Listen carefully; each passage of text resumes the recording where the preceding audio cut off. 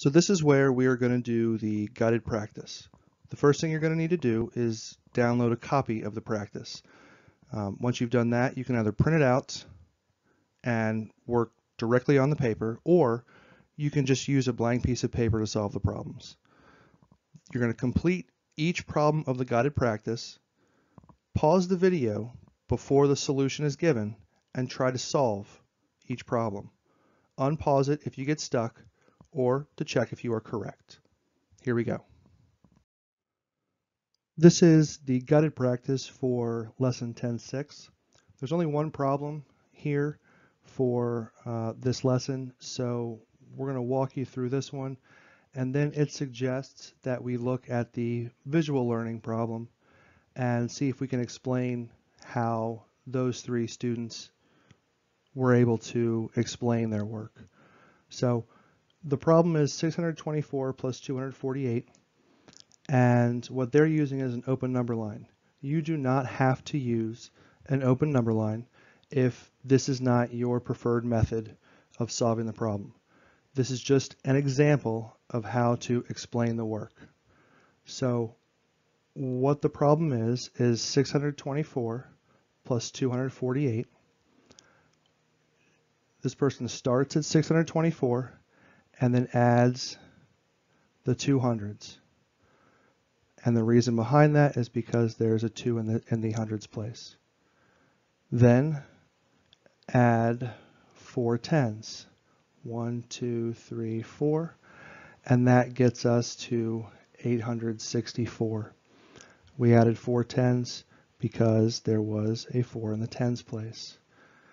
Now it says count on 6 to get to 870. So we counted on 6 to get to 870 because 864 plus 6 is 870. We're just making it easier to solve. And then we're going to add the extra 2. So then add 2 more to reach 872. The jumps add up to 248, which is the number that we are adding. So this is just one example. This is the first student's solution in the visual learning, and she's using an open number line. All we have to do is give an explanation as to how it works. So Lauren started with 257 because it is the largest addend. In 126, there is a 1 in the hundreds place. So Lauren makes one jump of 100 to get to 357.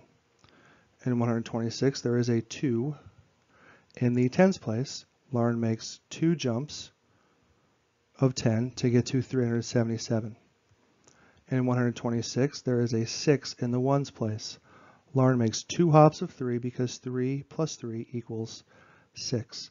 So 377 plus 3 is 380. That makes the number easy to solve, and then add up the other 3 to get to 383.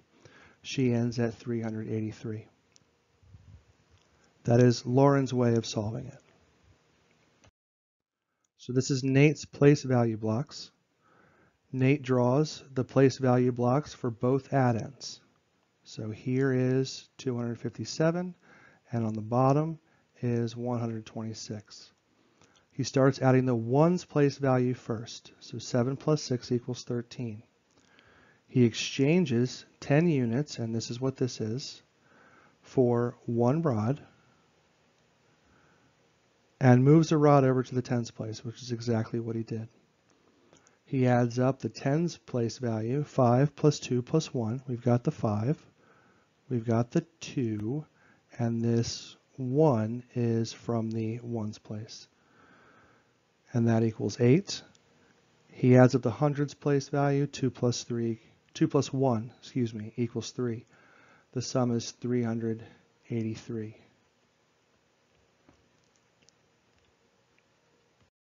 And then here's Josh's addition. Josh starts with the ones place. 7 plus 6 equals 13. The 1 in the 13 represents a 10, so it moves over to the tens place.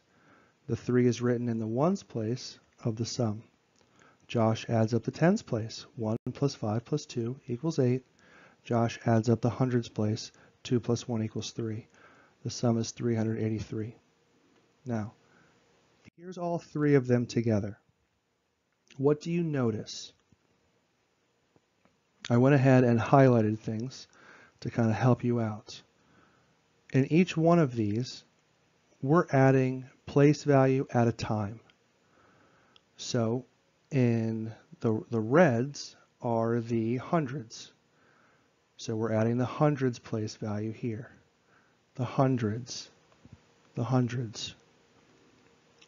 The yellow is the tens. We have a tens. We have tens. We have tens. And all three of them, we're adding up one place value at a time. And the ones is the blue. Ones and ones and ones. Again, we're adding each place value at a time. It doesn't matter which method you choose to use. You will be adding place value at a time. And just when you are making your responses, please make sure that you talk about adding the hundreds, you talk about adding the tens, you talk about adding the ones. It doesn't have to be in that order, but please make sure you focus on each one of the place values. Okay? And that should be it.